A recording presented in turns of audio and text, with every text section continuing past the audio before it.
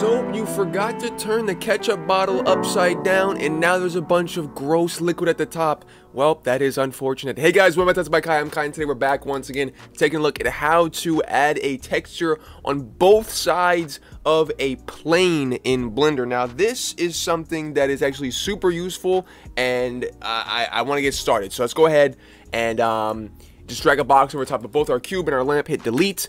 And then I'm gonna go ahead and just hit Shift A and we're gonna search for a plane, pop that bad boy in there, hit RX on my keyboard and 90 on my numpad, left click to confirm that.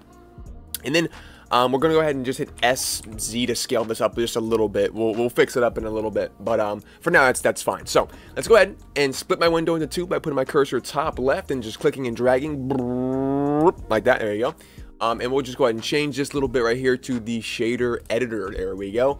Drag that away, and then hit this little drop down, select the material right there, and then we can go ahead and get started. Now I'm gonna grab this Principled BSDF, move it up a little bit, hit Shift A, and we'll search for an image texture.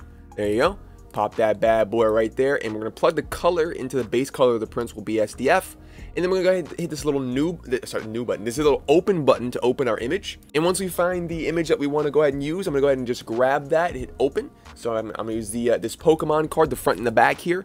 Hit open, and then now we have that good to go. Now I'm gonna go ahead and move this material output back a little bit. Drag a box over both of these, the Principled BSDF and the image texture node. Hit Shift D. Shift D, duplicate that and just move it straight on down. Boom! Right there. Oh my god, what a huge explosion from those two amazing nodes. Just gonna go ahead and put that right there. Hit Shift A and we're gonna search for one more node. Actually, two more nodes. I just lied to you. I apologize.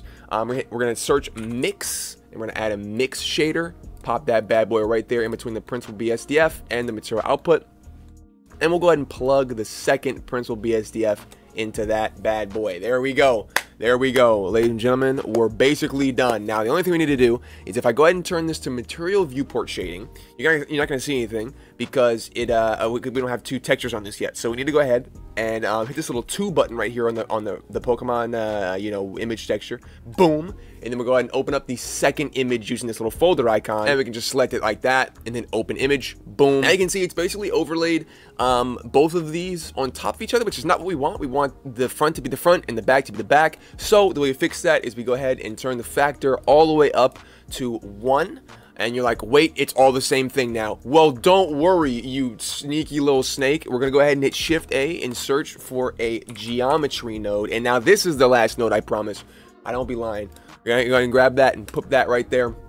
Now we're gonna go ahead and grab the back-facing bit, the little back-facing bit right there, and plug that into the factor. And now you can see magically the front of the card is the front of the card and the back of the card is the back of the card. What a great discovery by us right here live on air. I'm not live and there's no air. Anyway, let's go ahead and change this shader editor to the UV editor. Boom.